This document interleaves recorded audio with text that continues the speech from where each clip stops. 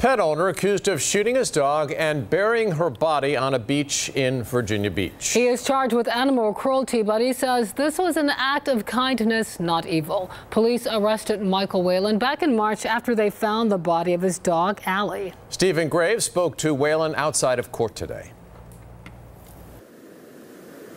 Yeah, guys, to be very frank, in court and even when we were interviewing Mr. Whalen, he just looked exhausted through this whole process. He's a chiropractor by day and dealing with this lengthy legal process over something he says was justified. It was so relieving. It has been hanging over me like a black cloud because I'm not an animal abuser, and that's what the charge was. Looking like a burden was lifted, Michael Whalen breathes a sigh of relief outside Virginia Beach courts. Minutes before, a judge cleared him of an animal cruelty charge that, if found guilty, carried a max of a year in jail. Back in February, Whalen admitted to shooting his terminally ill dog, Allie, in the head as she had a seizure one early morning. I can't think of a quicker, more painless way of doing it. Whalen says he then buried the 15-year-old dog in the sand on a North End beach because that was her favorite place.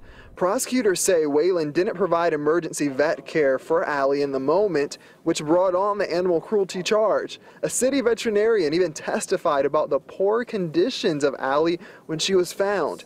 But George Yates, Whalen's attorney, argued the closest vet was too far away and nothing was unlawful about how his client killed Allie. There's nothing in the Virginia Code that says that an animal owner cannot euthanize their own pet.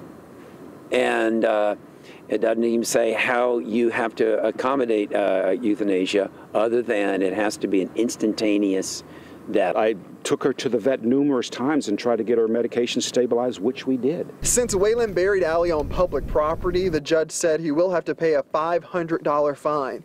Whalen says he didn't know the rules on illegal dumping. He regrets that action and wishes he buried her in his backyard instead. If I'm guilty of anything, it was for loving her too much. And Whalen's attorney says his client actually paid that $500 fine before leaving today. If anything that Whalen's attorney says he hopes the public takes away from this, it is to plan for the future of their own pets. Reporting in Virginia Beach, I'm Stephen Graves, 13 News Now.